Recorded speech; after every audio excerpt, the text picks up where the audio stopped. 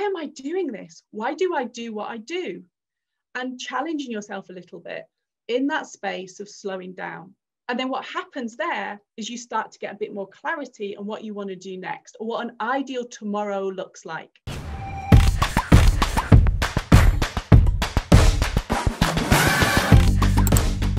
Welcome everyone to the Mind Valley podcast. This episode is called How to Thrive After Redundancy. The world's going through a major shakeup right now. Some of you listeners out there might be going through a change in your career.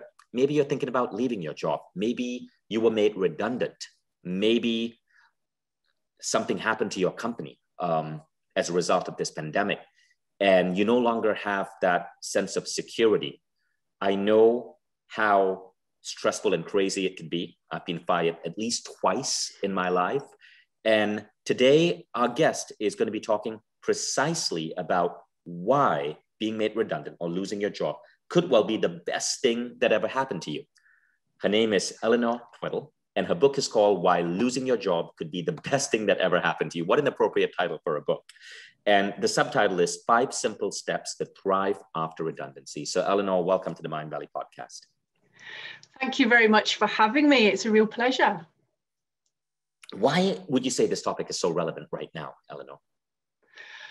Yeah, in one respect, it's a bit of an odd one, isn't it? You know, lots of people losing their job, going through struggle, and I'm busily going out there telling people, hey, this is a good thing. And that's not actually quite the message. It's actually a message of hope. I kind of want the book to feel like people lose their job or a career door is closing, and they hold on to the book and think, right, maybe something good can come out of this.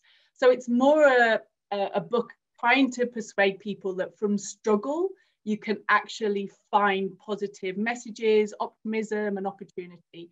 So that's kind of what the book's all about. So if one were to lose their job, or if someone knows that they are in a scenario where job security isn't there, what are these 5 steps? Could you give us a quick overview on the simple steps to thrive after redundancy? Yeah, so the 5 steps were, I actually created them when I lost my job a couple of years ago. And what I realized I was doing was I pushed straight into finding a solution. So I lost my job, panicked, and I tried to find a solution really quickly. And I did things like jumped on LinkedIn and pressed the apply button 400 times for jobs I didn't want. And then surprise, surprise, you get rejected from jobs you didn't want, and you start this kind of whirlwind of despair and you lose your confidence. And I just slowed all this down and thought, what am I doing? So I stopped. And what I realized was I hadn't taken a little bit of time just to slow down my thinking, think about what I wanted. And so these steps are trying to help people through this process. So the first one is around shock. And if I'm going to be honest, I didn't do this very well. So I lost my job and I pushed through. I didn't say goodbye very well to what the door was closing. And I didn't acknowledge that actually I probably was going through quite a lot of emotions. So shock is the first step. Really acknowledge that you have lost something, and it's fine to grieve, and it's fine to feel all the emotions. And if you say goodbye well, that creates a really nice space of energy to then turn around and face that next door that you're about to go through. So that's kind of the first step. So that's the first step, right? But what if you feel you are unfairly laid off? Or what if you are laid off in circumstances which you don't feel were legit? What do you do then? Do you still really try to just pretend it's all good? Do you go and slam your employer? Do you bring a lawyer in? That is the whole part of shock. And I think what people do is they get mixed up in emotions. I kind of call it, you know, we all know the beautiful change curve of Elizabeth Kubler-Ross, where you have, you know, a lot of denial and you come through it. I call it a spaghetti bowl. So all those emotions that you're going through is like 1 minute you're excited, next minute you're hugely frustrated, the next minute you're angry, the next minute you kind of try and find some hope. This spaghetti ball of emotions. And the first step of shock is embracing that and saying, well, that's okay. No, I'm going through something here. I've lost something. It's okay to feel it all. But once you've done that wallowing, once you've done that grieving and you feel in a good place, then that's when you can move on. But yeah, I think if you feel like you haven't been treated well, then you have to kind of go through that process of, okay, but now is your ownership of what happens next. So is it really helping that you're losing energy, you're losing your valuable thoughts and time now on something that's been in the past? So I would say to people, just really sit with what's best for me right now, and actually get a bit selfish with your thoughts. I love that. Okay, so that is so, and I love that you brought in Elizabeth Kubler-Ross. So that is the first step. And again, for those of you who are joining late, we are talking about the book, Why Losing Your Job Could Be the Best Thing That Ever Happened to You. First step. So the first step is understand the stages of grief. How many stages are there in the Elizabeth Kubler model? Yeah, it depends which one you read, but there's 6. Right. Yeah, but I kind of think, yeah, there's probably about 25 emotions that we go through, maybe in an hour, in a minute, in a day. Wow. In reality. Yeah. Well, it's an upheaval, right? It's an upheaval. It's a loss of a sense of identity. Yeah. So many of us associate ourselves with our jobs and so on. And so it's normal to go through all of that and to experience that. Yeah. Now, take us to step 2. What is step 2 about? So step 2 is that moment when you kind of think, right, okay, I've kind of got through this, and the spaghetti bowl starts to unravel a little bit, starts to feel a little bit more linear, and you start to think, okay, I'm going to take a breath, and maybe now I just feel stuck. Okay, I'm at terms with what's happened. I accept what's happened. Now I feel stuck. Now what do I do? So it's the moment you ask yourself, what next? And I say in this space, this is when you start to not dive into action, but really ask yourself, what do I want and what do I need? And it's 2 really different questions, and start separating them out. So the need side, really do your financials, really do your check-in with your health, check in with everything that you need to do, and know exactly how much money you need, by when, and really set yourself some really clear things that, okay, I need this, and be clear on your foundations. Again, what a lot of people do is they just assume and they push through, and they don't really have a target. They're not clear on, by this date, I need to earn X. And so they're kind of like in a worry state without having a clear thinking of what they're trying to aim for. So that's the need. Be clear on what you need. And then you can then create space for what you want, which is more about exploring. And stuff is around exploring possibility, allowing yourself to dream big. What if this is an amazing opportunity? What if something amazing happens to me because of this? And you start putting these hopeful thoughts into your mind. Amazing. I really like that tip. When I advise people from moving to being an entrepreneur, I always tell them to calculate their minimal livable income, your MLI. Your minimal livable income is exactly how much you need to survive, okay, at a reasonable standard of living, so that you can find your next job or build your future company. I remember when I quit my job, I was living in New York. I had a wife back then, my ex, and she was European and she couldn't legally work in the US. And so I remember calculating based on my rent. My rent was $2,007. New York is expensive, right? And then I remember calculating that we needed $4,000 a month to survive, to have enough food on the table, to pay internet bills, to go and watch a movie every Saturday. And that number, my MLI, my minimal livable income, gave me the marker to know what to look for, whether it was to start my own business, to freelance, or to get a job. Yeah. And I think it's something we don't do enough sort of work on. And so we're immediately just try and solve something knowing what we've known in the past. So quite a lot of people will just say, well, I earned this before, this must be what I can earn now, or maybe less. Because we start devaluating ourselves in the stress zone when we're trying to stress. We think, oh, I just need to take a job, so I'll sort of compromise on some things. So if you've set yourself that. What you're saying, go slow. Yeah. Go slow. Don't just rush into the first job that you get. Go slow and understand what your needs truly are. Yes. Yeah. And you'll actually get closer to what you really want by doing that. So I do get a bit of pushback from people saying, well, I haven't got time for all of this great thinking, quality stuff. I've got to solve this. I've got bills to pay. But you'll actually get what you need quicker. if you just do a little bit of thinking. Maybe it's just 10 minutes every day over a cup of coffee where you just think and sit and go, right, what am I doing today? How am I using my time in the best possible way? What do I need to solve?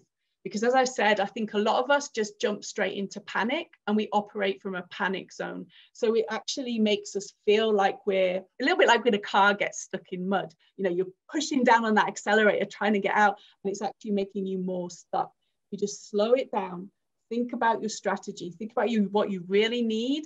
And when you go for it, you'll go for that job that you really want and need, and you'll put all your energy into it, and that energy will come through and that application will match. And that's what the difference between, you know, really knowing what you want and putting energy behind something. I love that. So the first step is let yourself go through the spaghetti bowl of emotions. The second step is take your time and truly understand what you need. Now, I'm looking at the comments which are coming up, and these are really interesting. Zainab just said, I spent my life working to get the job that I now hate. And I realized that it was actually my father's dream planted in me, right? I think so many of us do that. We jump on the first job without truly understanding ourselves. And Camille said this: I was made redundant at the end of February 2021. At that time, I was looking for inspiration for a new experience, and I found Eleanor's book. It gave me a lot of solitude and guidance on how to let myself process what I'm going through and how I'm feeling about it. What I liked most was giving myself time to digest, ask myself important questions, to have some rest, and to be mindful about not falling into the rabbit hole of social media and Netflix. So thank you for sharing, Camille. Yeah, thank you, Camille. That's really lovely. That's great. That's exactly what I'd love people to do. So what about step 3? Yes, so step 3 is the slow go. And I think I did this very badly again. So my book is written mostly on things that I did very badly, and then, you know, retrospectively fit it all in the book and thought, well, what should I have actually done?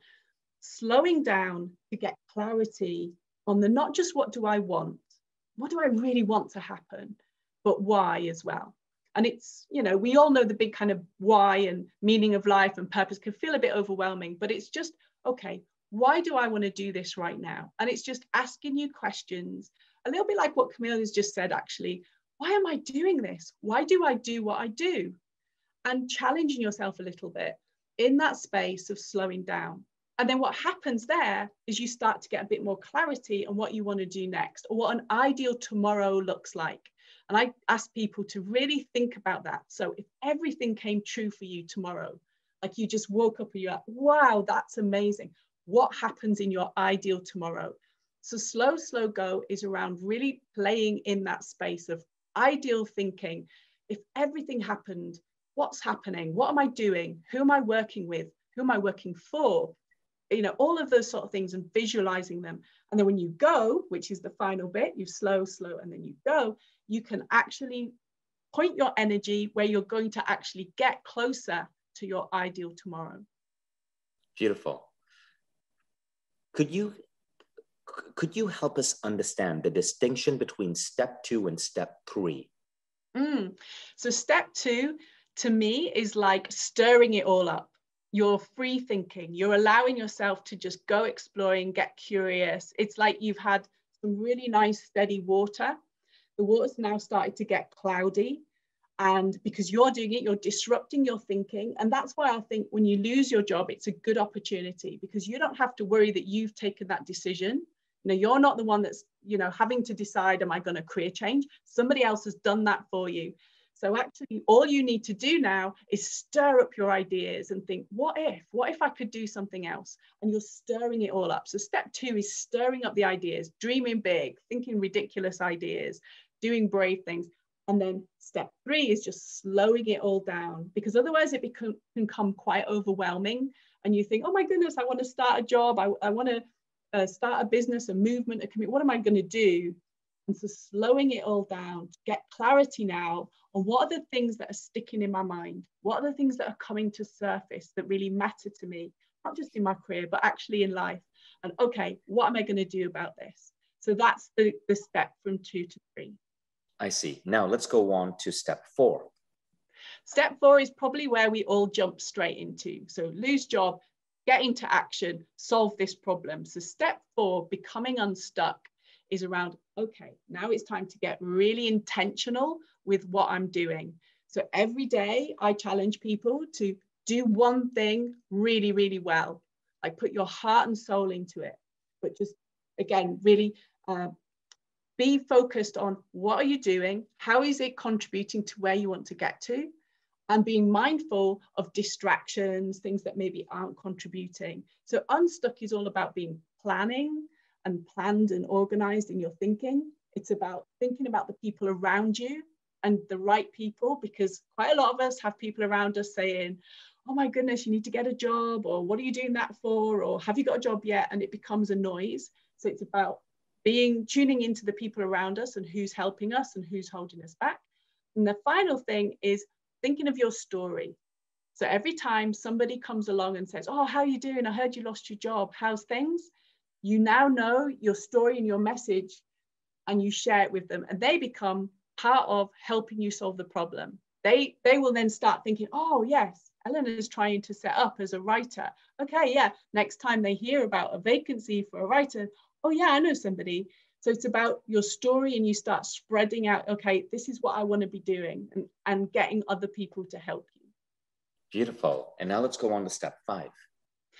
So the final one, thrive.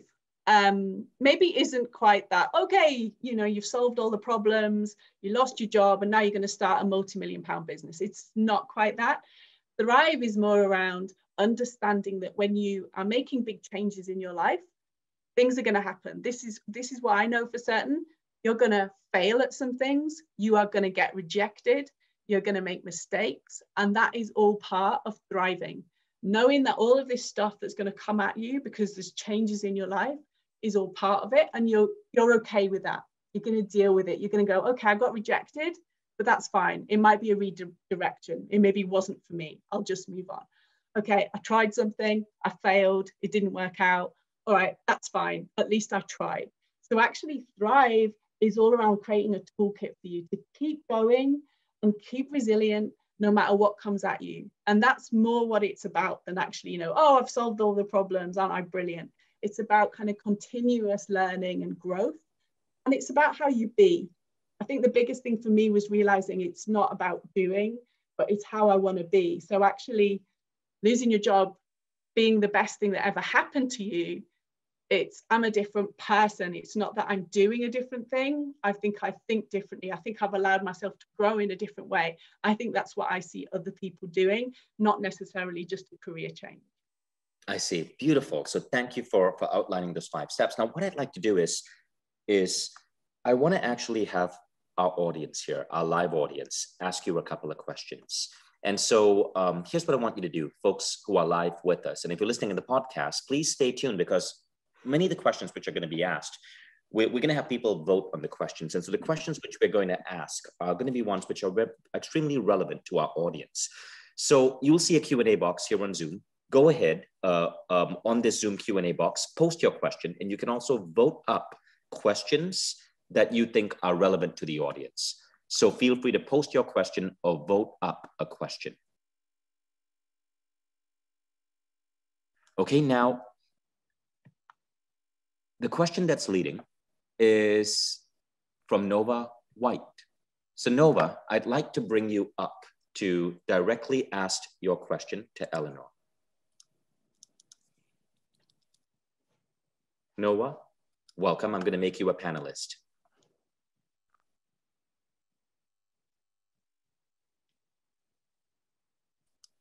Hi, Nova.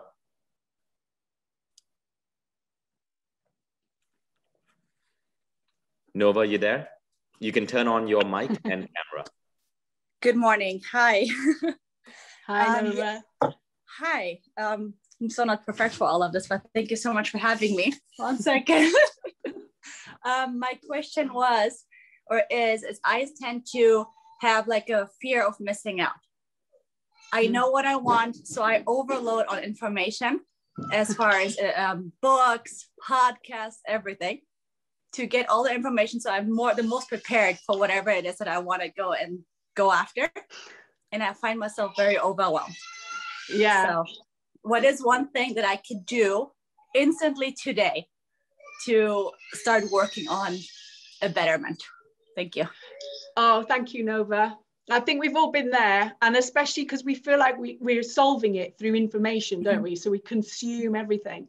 I think it goes back to that being really clear with yourself around your wants and your needs. And in the book, I call it a priority list. You spend just 5 minutes writing, right, what are my priorities today, next week, whenever?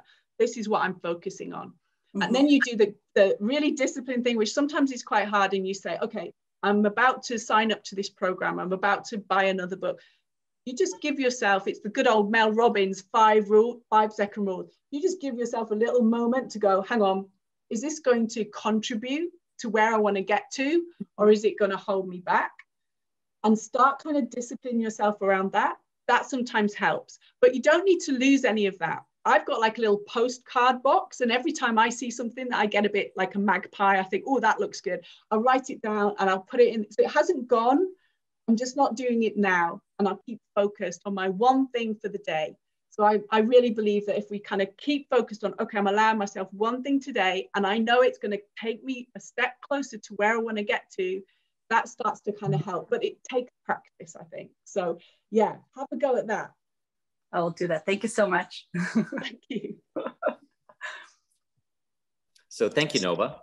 We're going to bring up the person with the next question. And the next person is Cameron. This is a really interesting question.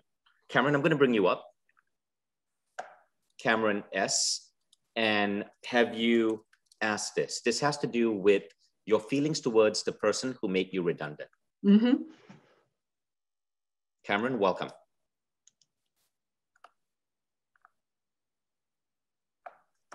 Hi, Cameron.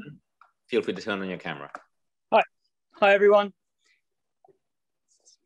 So yeah, recently I was let go from a job due to an injury, which was way out of my control. And obviously had a lot of time on my hands, and obviously started doing Mind Valley.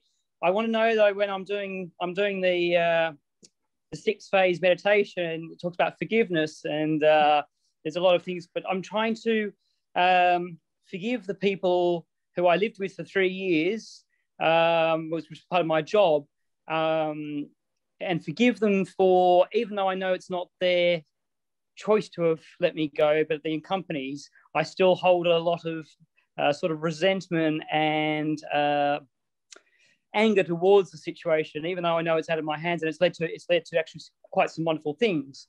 But they're still in my practice of meditation or practicing sitting still and thinking about it. It still comes up as something, and I'm trying to get over the whole situation. So yeah. Yeah, tricky one. So I think in the book I talk about revenge and like the bigger feeling of that, which it doesn't sound like that's what you've got. It's just this kind of feeling, isn't it? Well, there's 2 things I would say to think about. One, really challenge yourself around, like, how is that thought serving you? Like, how is it helping you? Get your selfish head on and go, right, I'm going to start being really selfish here with my thoughts. And I'm only going to start thinking about things that could really help me move forward. Because it might be that you've got, you've still got things that you are playing with around your mind and you just can't get that closure. But if you can't get it in any way, you don't want to go back and close with them or talk about them anymore to get that closure. Think selfishly. And how is it serving you to keep this rhetoric going through and through? And the other thing I'd say is acceptance. That sometimes we can't get rid of these things. Things happen and it'll always keep coming back. I get asked, the person that sacked me, that, do you still think about them? And I think, well, yeah, they changed my life in not a very nice way at the time. Of course, I think that wasn't fair and all the rest of it.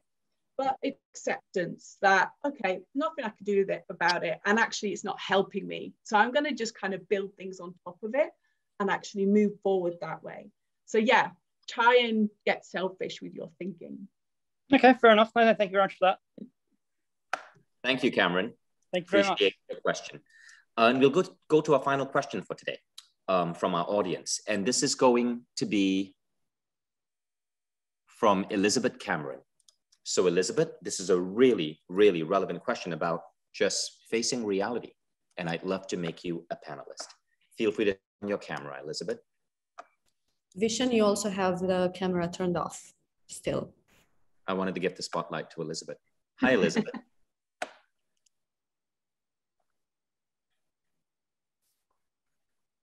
Elizabeth, we need to turn on your mic. Yeah. Go ahead, Elizabeth. Okay, can you hear me? Okay, so ultimate dream to be here with you. So that's just changed my day. Thank you. What I want to say is just about the reel. I have spent a lot of time. I'm actually doing Be Extraordinary at the moment and a couple of more Mind Valley programs, because why do one when you're a VIP? But it's like, but this, I got made redundant by a church, like who was really doing some fantastic work for child, youth and families work. I do a lot with young people. And I had so much energy to it. I'd gone over trying to do things in like a different way, like doing things by Zooms and so on. But we couldn't meet each other. I couldn't do that practical work with them. And I just like, you know, I want to have these positive thoughts. I'm doing Be Extraordinary. But actually the reality is the dole thing here, you know, unemployment benefit, it's going to be £42 a week. My outgoings is £1,700 a month. So I'm now on the 3rd month. Next month, the repossession order will come. And like, I don't know, I'm trying to do all these positive things. Don't think about it. Think about the good stuff. Concentrate on all the voluntary work. But, you know, actually reality, you know, what happens? How am I supposed to get myself in a right state of mind when the predominant thought is just, how do I survive? Yeah. You know?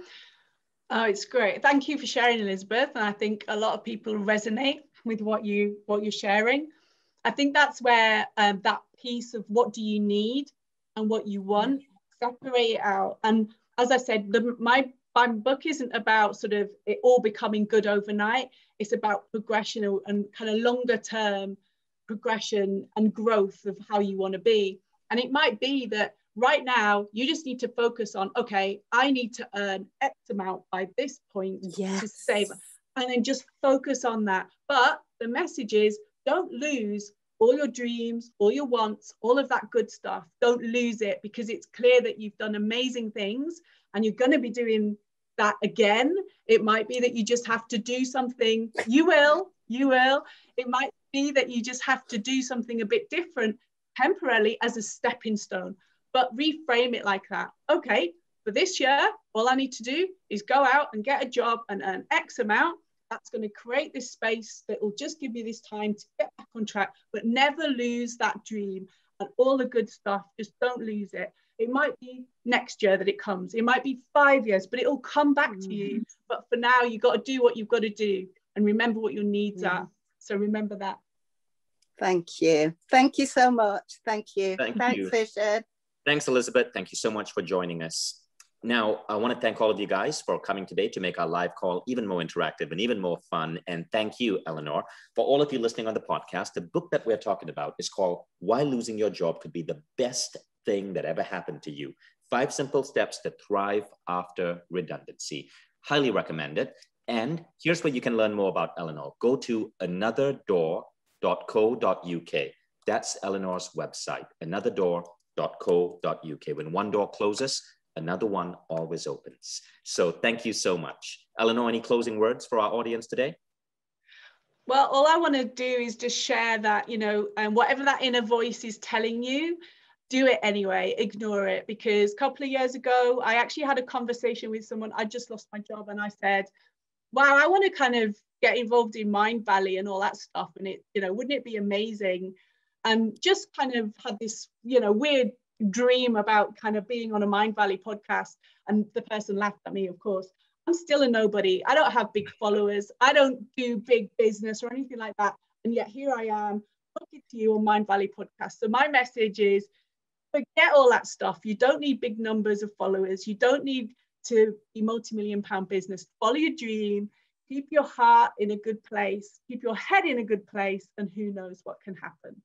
Thank you so much, Eleanor. And I'm sure we'll be doing a lot more with you in Mind Valley. Oh, thank you very much. That would be a pleasure. It's been a real honor. So thank you very much for having me. Take care, everyone. Welcome to the Mind Valley podcast. Thank you for tuning in today. I will see you next week.